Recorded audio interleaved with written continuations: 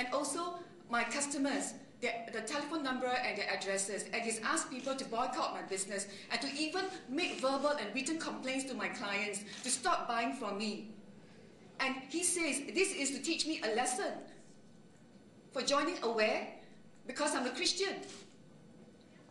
I am shocked.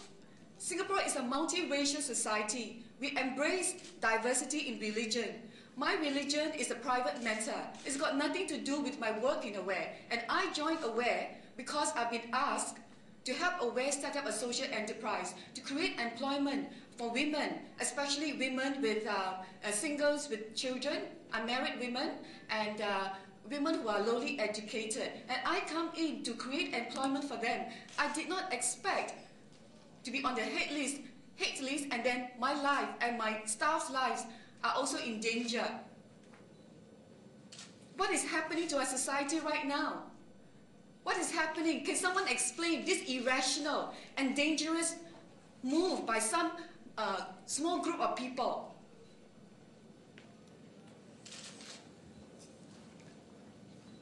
Maureen has something to add too.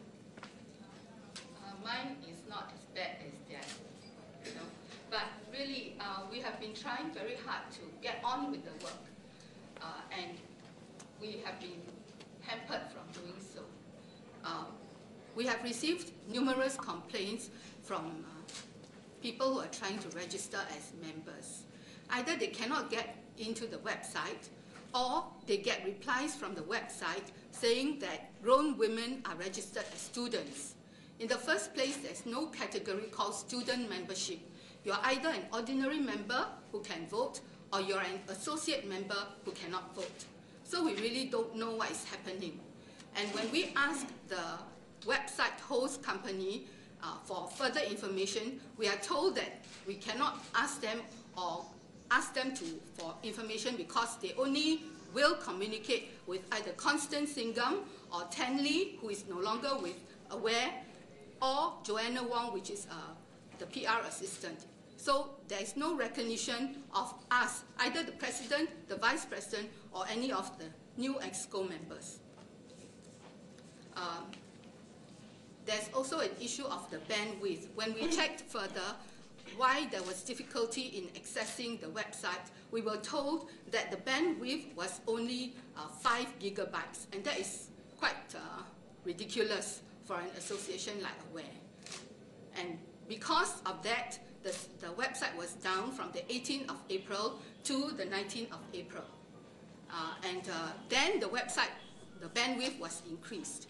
So these are some of the instances when we try very hard to do our work, and yet, you know, we are hampered from doing so. Thank you.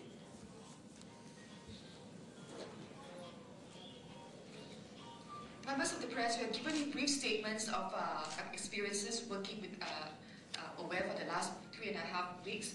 And the next point, what we want to do is that Josie will address to tell you more about what is Aware today. Now, what's Aware today?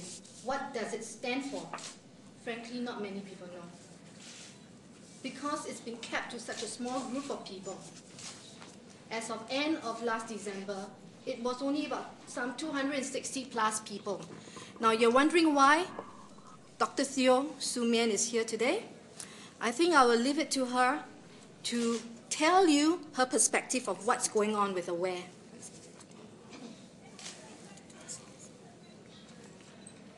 Good evening. I'm here as feminist mentor to the women in the workplace. In the last 10 years, I've been mentoring women so that they become released into society to contribute to society. And it's not an easy task to get women, because of the work balance, to contribute. Having found this group of women quite a disparate group, because I teach all over Singapore and I counsel all over Singapore, training people. And I was able to get them interested in things of the public square. I'm outraged, I'm absolutely outraged that when a group of women take time off to contribute to society, they get this kind of ferocious attack. I don't understand. I don't understand what has become of our people. In my counseling practice, I find that many of our young men and women are suffering from very severe wounds and hurts. They're very wounded, they're very hurt. And there's this rage that's in them that needs to be dealt with. But I never expected the degree and the level of attack on people who wish to serve the community. So I'm just wondering what is the cause of this ferocity in attacking people.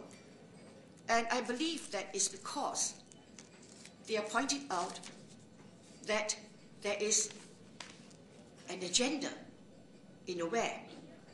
AWARE was formed 26 years ago by my friends, my contemporaries, and it's done great work in so many areas.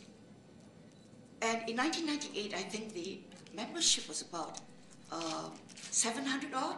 They were doing very well. And suddenly in 2006, it sort of declined, 2007, 8, declined to 200 odd people. And in 2008, there was AGM, where they sought to introduce, to give men the vote in a women's organization, where the objective is to represent all the women of Singapore and not a small proportion of women. And you know that women form about 50% of our population. So we must focus our attention on the promotion of the rights of women. And to my horror, I found that they want to introduce men into a women's society. And the very strange thing was that at that meeting, there were only 25 members who turned up for that meeting, the AGM 2008. So I started looking into the affairs of AWARE and said, what's happening to this organization which my friends have set up? And not only have they set it up, and my name is in here, one of the women to be honored, because I was a pioneer feminist. I was first law dean. In subsequent years, probably a female woman who runs one of the largest law firms in Singapore. But I sit on the boards of many public listed companies. I was also at one time a member of the Asian Development Bank Tribunal. And I was also a judge of the World Bank. I served it for 8 years and retired as senior vice president of the World Bank Administrative Tribunal. And I believe it gives me some standing to speak about this because, you see, in CEDAW, there's this thing about promoting women into positions of leadership. And under CEDAW, there is this 30 to 35% rule, which I thought, wow, we have a legal document whereby we can promote the cause of women, bring all the young women into leadership positions. But with the economic crisis, there's also this desire to help those who are disadvantaged. When women and men are entrenched, we want to make sure that not the women are entrenched. There needs to be an even hand in this. So there are many, many issues that we need to look through. And I find to my dismay that AWARE seems to be only very interested on lesbianism and the advancement of homosexuality, which is a men's issue. And how it came under AWARE is quite covert. The matter came to my attention when AWARE sponsored the film Spider Lilies. Spider Lilies is a film by two lesbians who fell in love. One is a tattooist, and the other one is a virtual sex worker. When a parent saw this film and found it was soft pornography, he wrote to Today, and he asked, why is AWARE showing this film? Because he's got a teenage daughter, and it really troubled him. And lo and behold, the response of Constance Singham is that this is part of a comprehensive sexual education.